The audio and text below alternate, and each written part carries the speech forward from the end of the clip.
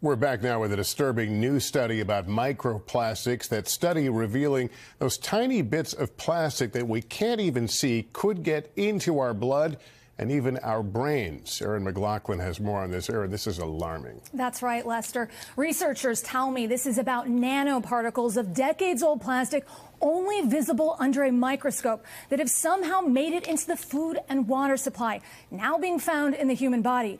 New research out of the University of New Mexico finds alarmingly high levels of that plastic in human brains at much higher concentrations compared to the liver and kidney. And the concentrations appear to be increasing over time by 50% from 2016 to 2024. These researchers still don't know the full health impact, but they're calling for new policies around the use and disposal of plastic.